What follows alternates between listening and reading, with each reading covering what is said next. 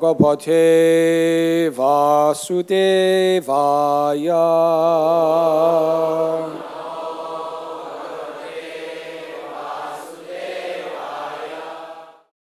Today we are reading from Srimad Bhagavatam, Canto 8, Chapter 14, entitled The System of Universal Management, Text 7 and 8.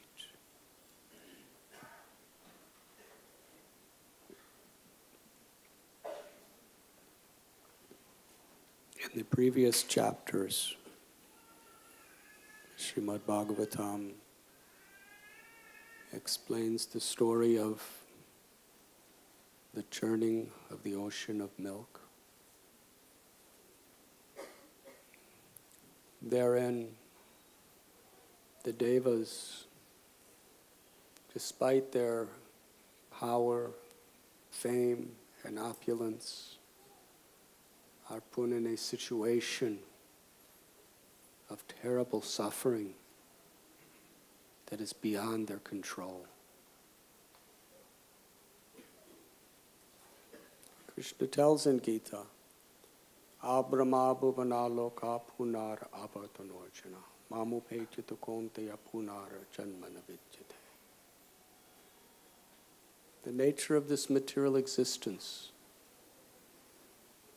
is that suffering is inevitable. Whoever we are, wherever we are, from the highest planet to the lowest, there is this consistency that because everything is temporary, dukkhalayam ashashvatam, we have to suffer. The cause of the suffering is the very same cause of happiness at root. Anandamayo Vyashat. That the Supreme Absolute Truth is the ultimate enjoyer of infinite pleasure. And mamaivam so jiva loke jiva bhutana sanatana. Because we are part and parcel of Krishna. We are Satchit Ananda. We also exist for the purpose of pleasure. But because the soul is eternal, and the relationship of love between the soul and God is eternal, the pleasure of that relationship is the origin of all pleasure. In fact, it is the only reality of pleasure, the ecstasy of the divine substance of the soul. And its culmination is the exchange of love between God and the soul. But in this material creation, forgetting our own spiritual identity, which is eternal and full of knowledge and bliss, forgetting our loving relationship with the Supreme Absolute Truth, we try to find that pleasure through the temporary experiences of the body and the mind. And all these facilities, anything that gives us any level of pleasure, we naturally become attracted to it. To the degree it gives us pleasure, we become practically addicted to it. Why? Because it's connecting us to our original desire of wanting to enjoy a loving relationship with Krishna. Krishna is all attractive. And Krishna tells in Gita, all the attractive, beautiful things of this entire creation are but a spark of his splendor. This material existence is a reflection of our own spiritual reality.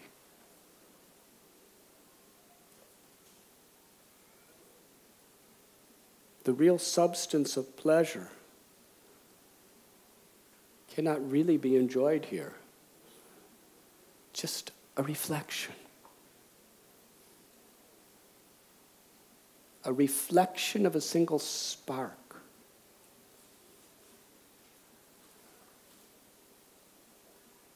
Can infatuate and obsess not only humans and animals and insects and plants, but even the devatas, the demigods.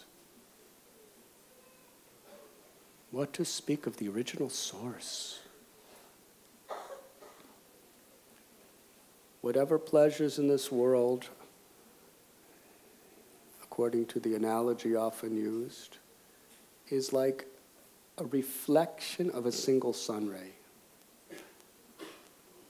Compare that to the quantity of pleasure of the entire sun planet, which includes all sun rays, but not the reflection, the real substance. That is the pleasure of reconnecting with Krishna. It is not that seeking pleasure is something that people just like to do. Because of the nature of the soul, eternally, seeking pleasure is the absolute necessity of existence.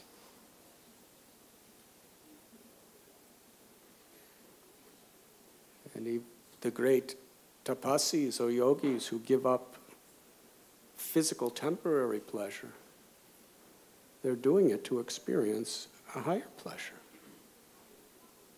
It may be the pleasure of Brahman realization, Paramatma realization, or the full-fledged, all-inclusive realization is that of Bhagavan. But everyone's seeking pleasure.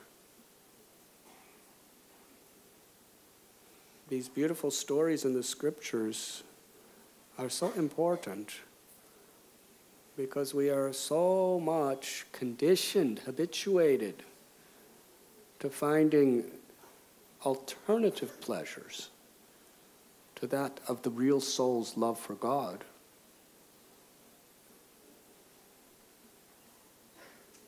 But whoever we are, and whatever we accomplish, because within this worldly existence, everything is temporary and limited, everything ultimately brings suffering.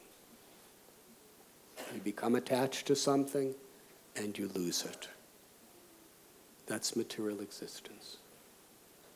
And then you get attached to something else, and you lose it, and you lose it.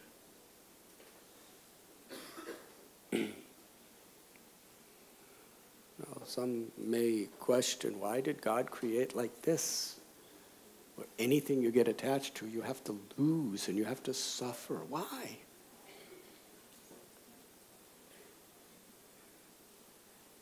If we didn't lose these things, the soul would likely just go on trying to enjoy these petty little reflections of tiny little sparks of real substance forever. But the sufferings of this world, however small or great they may be, are ultimately created by material energy for the purpose of waking us up to what we really want, for the purpose of sobering us. Krishna wants to give us the best, but we're so obsessed with taking the worst. So a loving mother and father, will she just let the children carry on taking the worst?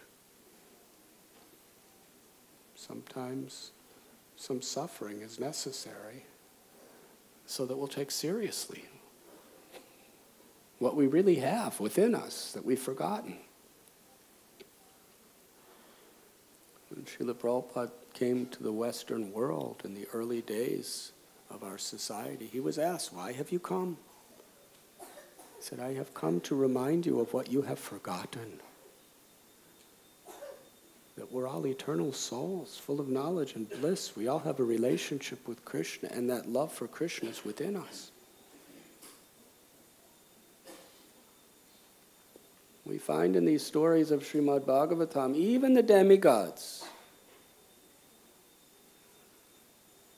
And this story is really, if we take them seriously, which is the intention in which these scriptures are written, that we take them seriously, that it really bursts the bubble of our illusions. We're thinking that by making some excellent material arrangement, we're going to be happy and find security and stability. By getting more money, by better health, by more influential people around us, by power, prestige.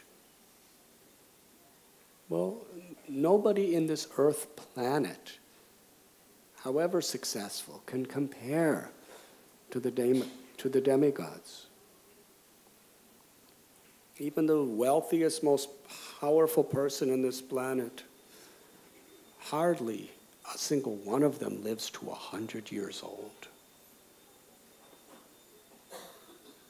Now, for some little insects, they're born at sunset, and they go through an entire lifespan with children, grandchildren, great-grandchildren. They go through their infancy, their babyhood, their childhood, their adolescence, then their middle age, old age, really old age. And by the time of the sun rays, for those who survive, they die of really old age. Yes?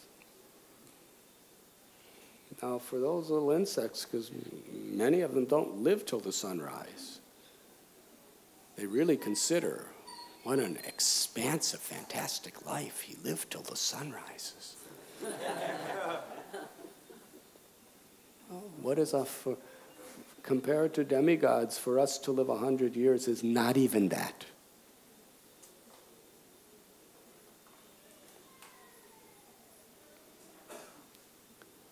Our 6 months is hardly one day for the demigods. Yes? They live extremely long lives. Up to Lord Brahma, who lives over 311 trillion years. Same body. So these demigods, they have long lives and they have great power and they're always in good health. We never read in the scriptures about a demigod with cancer, or hepatitis, getting strokes or heart attacks. Doesn't exist. Those things are just for little earth people. Demigods, they don't have. They don't even go old, really. When their karma runs out, they just have to leave their bodies and leave everything behind. They don't have to go through all this old age stuff like we do, not the same.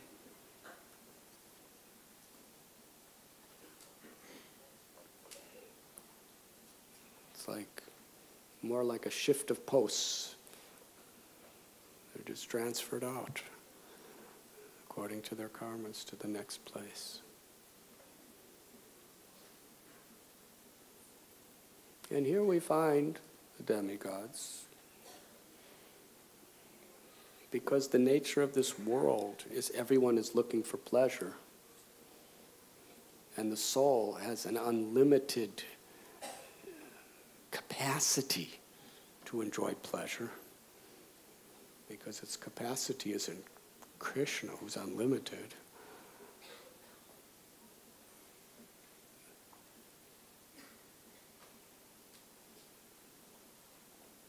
And right in the middle of everything, at the peak of their lives, when everything's so good, there are other people who want what we have.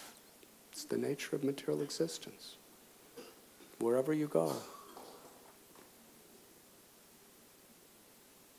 Envy.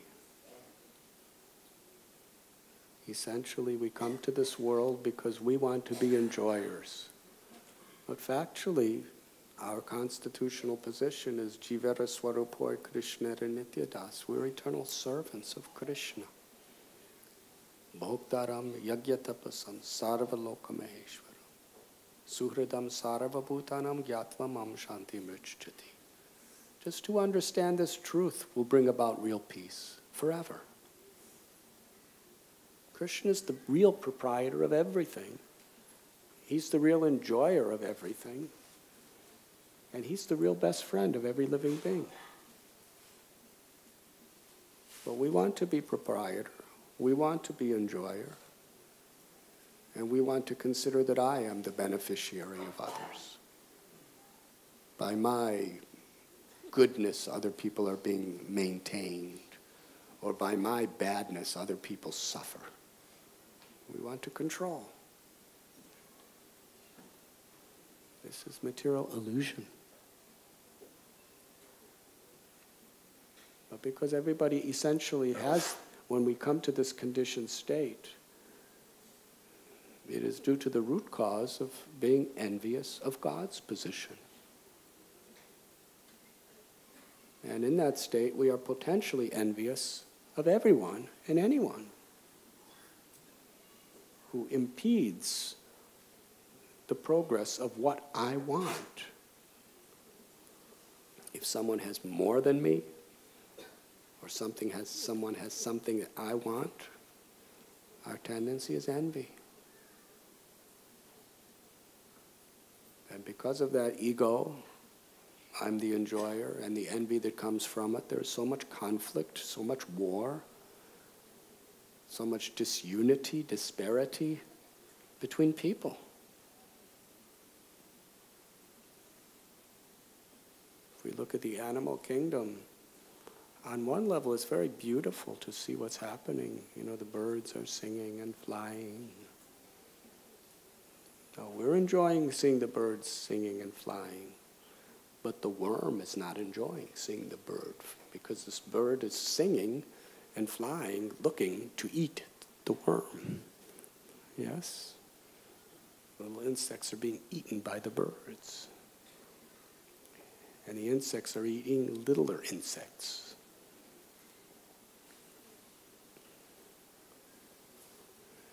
And I was just in airport, and one company is talking about saving the tigers. There's only, I think, 1,411 tigers left in India. It's very good. I mean, as far as trying to save the tigers. They're people, beautiful species. But the deers, they would be in ecstasy if the tigers were forever extinct from the world, right? Because tigers eat deers. They eat their children, they eat their wives, their husbands, and at any minute they may eat them. So everything is so relative. But jiva jiva sa jivanam. The one living being is eating another living being for survival. Isn't that something to think about? Why the world was made like this, where we have to eat each other just to live? Yes. The spiritual world, when Sri Chaitanya Mahaprabhu was in Jharikanda, he was showing what spiritual life is like. You do not have to eat each other. God provides everything plentifully, beautifully, wonderfully. And everything's eternal. There's no death. But this world, death is imminent everywhere. So these tigers and the deers, they are worst of enemies. Tiger only thinks of deers in terms of eating them. They don't think about, oh, such nice, sparkling eyes. And the way they jump is so graceful.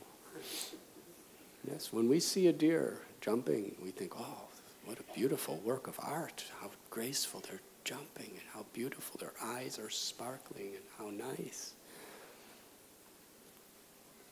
The psychology of a tiger, when they think of deer, it's only one thing.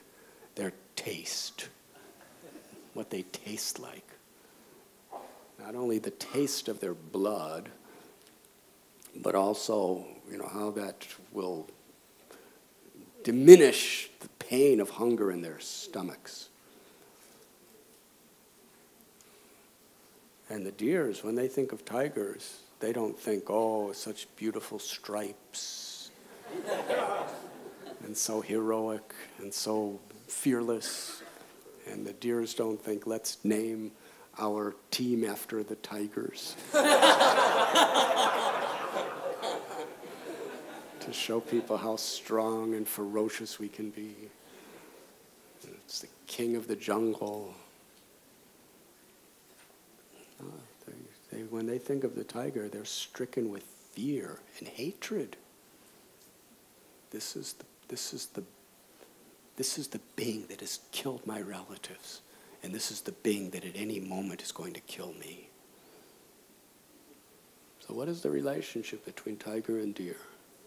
Fear, exploitation, hatred.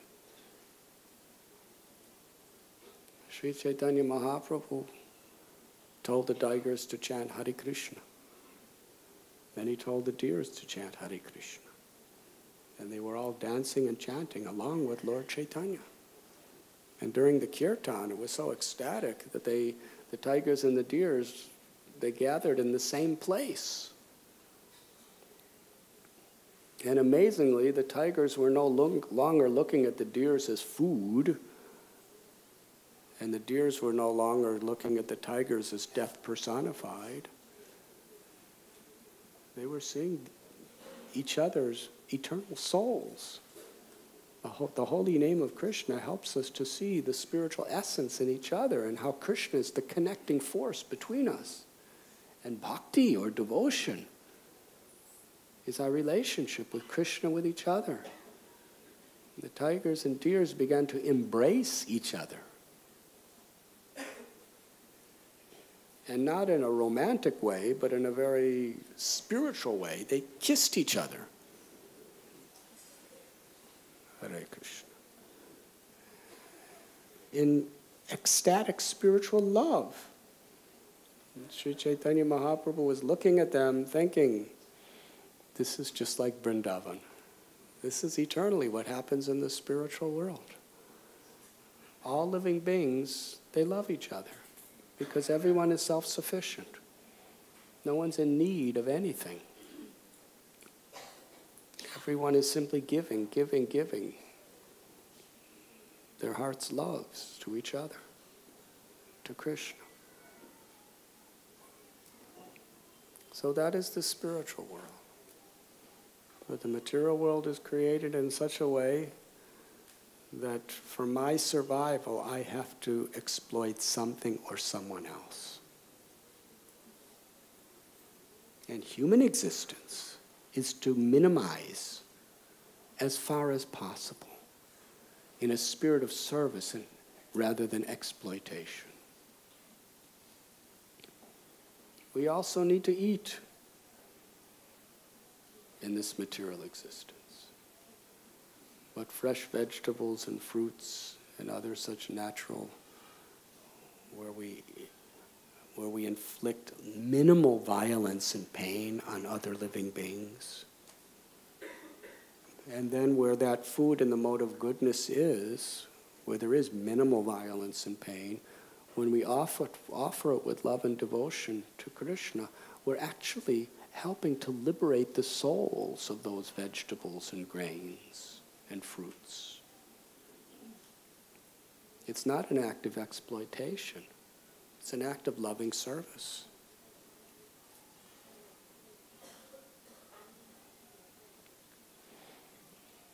So demigods, in previous chapters of Bhagavat, we find they lose everything.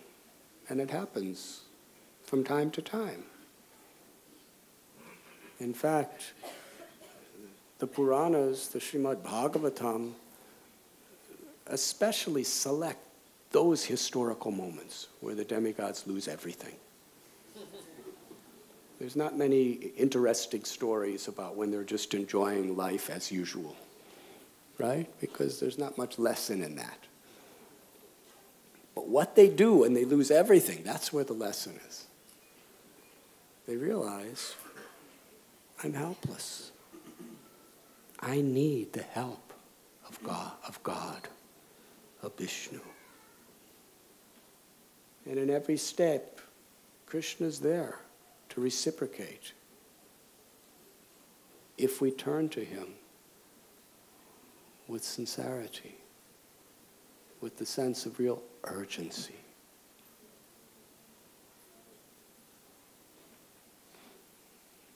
In this particular verse that we're reading today, we find how, and Srila Prabhupada writes in purport, for the benefit of all human society, not only does the Lord assume the form of Manu as an incarnation to rule the universe properly, but he also assumes the form of a teacher, yogi, jnani, and so on, for the benefit of human society.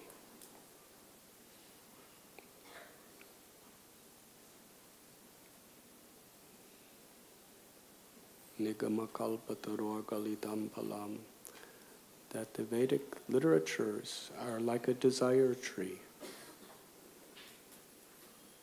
According to one's inclination, according to one's aspiration, according to one's level of consciousness, one can take to a path that will bring us to the ultimate goal. Or one can take, the Vedas also provide paths that regulate our life either slightly or greatly, give us a higher realization of happiness within material existence, try to bring us from ignorance to passion to goodness, eventually to bring us to the point of surrendering to the Lord. Therefore, there are many forms of dharma taught by different sages, yogis, jnanis.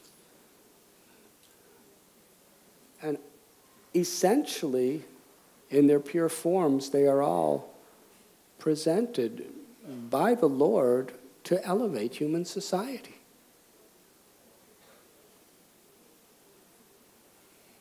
You know, some people's conception of God, either you accept, you accept this or you're going to hell forever. But God is so merciful. In the Vedic tradition, we learn that it comes in so many ways. And even if you're not willing to take to spiritual life, he's presenting higher material alternatives so that you can become less implicated in karma, and eventually you can become a little more pious. And that will bring one to associating with higher and higher types of people. And eventually, you're on the path, maybe a very slow path. Trivadam, what is that? Traigunya Vishaya Veda Nistraigunya Bhavarjana. Krishna tells in Gita that the Vedas mainly deal with the three modes of material nature. The Vedas mainly teach us how to live a more noble and proper life and enjoy more pious pleasures within the modes of material nature. But then Krishna tells Arjuna and tells the world, go beyond all these modes of nature. Go beyond the flowery words of the Vedas. These dharmas are all meant for the purpose of either rapidly or gradually bringing us to Sanatana Dharma. Sarva dharman parityajya. Mamekam sharanam braja aham tvam sarva papibhyo mokshayishami masuja. Abandon all varieties of dharma or religious thought and action and just surrender to me. I shall deliver you from all sinful reactions. Do not fear. This is Krishna's promise. And Krishna tells in Gita that people who are performing these lower types of dharmas, we should not unsettle their minds. We should invite them, try to inspire them to reach the conclusion which anyone can do at any time in this age by just surrendering to God, not as the enjoyer, but as the servant. Most religious thought is about trying to dovetail our enjoying propensity so that we enjoy a little more piously. So that we learn to enjoy charity more than just accumulation. So that we learn to enjoy helping others rather than just being selfish about our own needs. It's a higher pleasure. And it brings us closer and it makes us more inclined toward Sanatana Dharma, which is to give up all selfishness altogether and not only help people on the platform of their bodies and their minds, but helping to deliver their souls. Because when we're on the bodily platform of life, real service to others is serving what we identify with, their bodily needs. Yes, that is philanthropy, altruism. Helping the bodily and mental needs of others, which is religious life. Otherwise, we don't care about others. We care about me. We care about I and mine. But through this type of developing a service attitude on the material platform, we gradually become receptive. That's the whole purpose of piety and philanthropy, is it helps us to come to the mode of goodness and become more receptive to understand our own spiritual identity and the spiritual identity of others, and we want to uplift their souls, not just by giving some temporary relief, but by helping to be instruments of compassion to give people an eternal, liberated state of ecstatic devotion. Para upakar. Sri Chaitanya Mahaprabhu said it is the supreme welfare work, the greatest of all types of charity, is to awaken another person's eternal soul. Sarva dharma parityasya mamekam sharanam praja.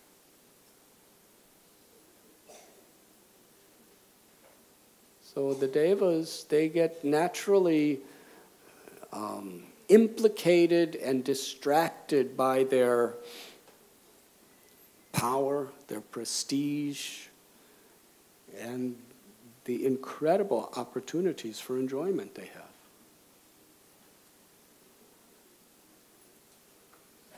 So the Srimad Bhagavatam doesn't give too much time talking about how they're enjoying those things in the service of God. They're all doing seva to the Lord.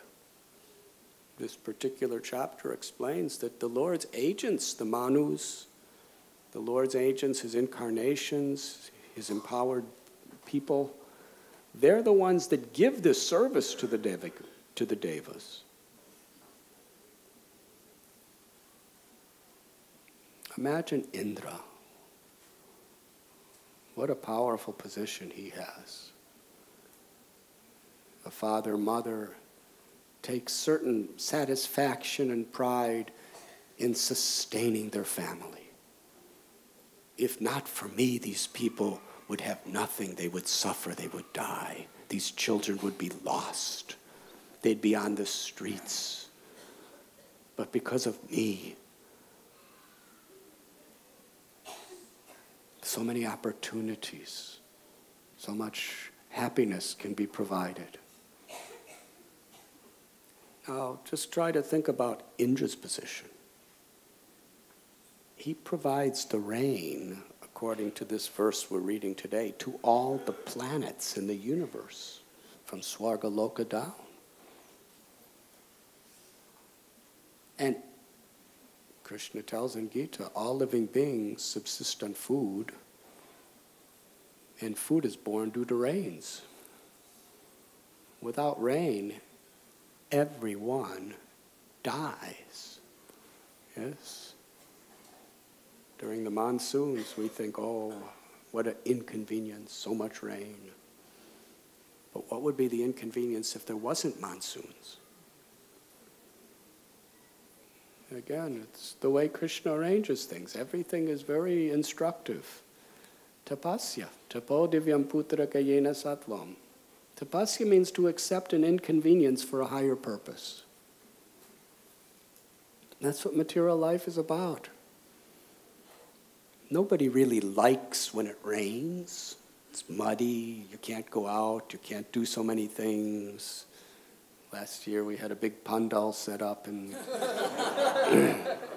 November, and massive rains came, and the pandal started breaking, and water started flowing, and the whole area was mud, and people were afraid we shouldn't take anyone there because if, there's thousands of liters of water stored on the top of the pandal, and if it breaks, it could kill people.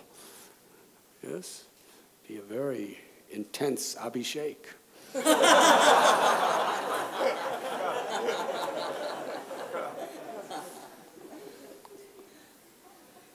So we're thinking, why rain? Stop the rain.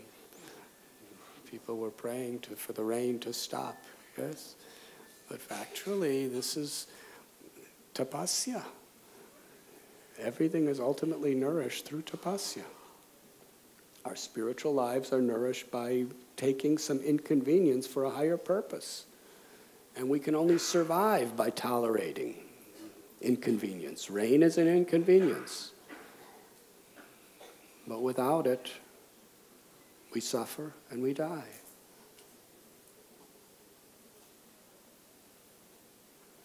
Now Indra, he's in charge of the rain for all the planets. So can you imagine what kind of father, mother, we are all his dependents.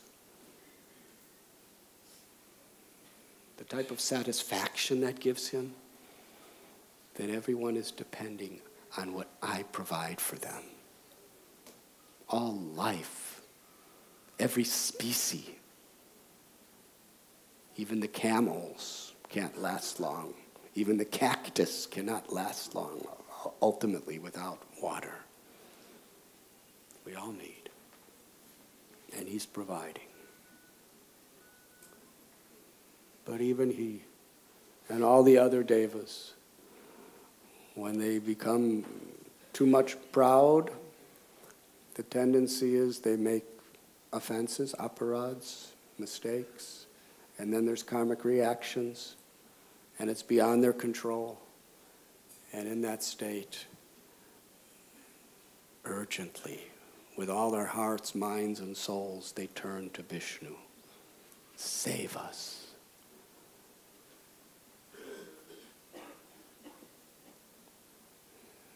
And then, all their piety and all of their everything else they do to maintain their positions is no longer relevant. They surrender. So Krishna is so kind that he comes to this world to teach all different levels of self-realization. He empowers different people for different purposes. All ultimately meant to bring them Vedaishta Sarveraham Eva Vedyo. The Vedas describe so many different paths to bring people to different levels of consciousness, mainly just a better material state of consciousness. But it's all for the purpose of ultimately knowing Krishna and loving Krishna.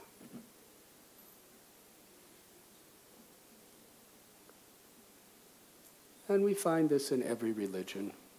The vast majority of all followers, they interpret their particular scripture or their particular teacher in such a way to just live a little better, more comfortable, materialistic life. And hopefully, after death, there may be some other heaven that I can go. But the true saints of all spiritual paths are teaching Sarva Dharman Parityasya. You have to be a completely selfless servant, lover of God, to actually achieve the transcendental pleasure of bhakti, of prema.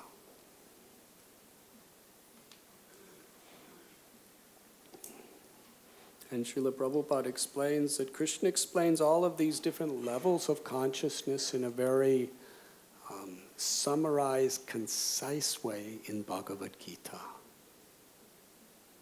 And ultimately comes to the conclusion.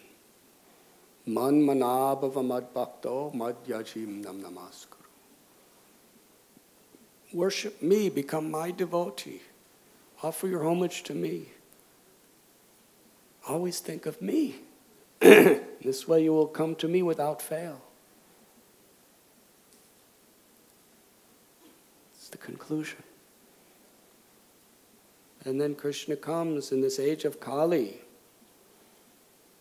as Sri Chaitanya Mahaprabhu to teach us how to reach the ultimate conclusion of the Gita and beyond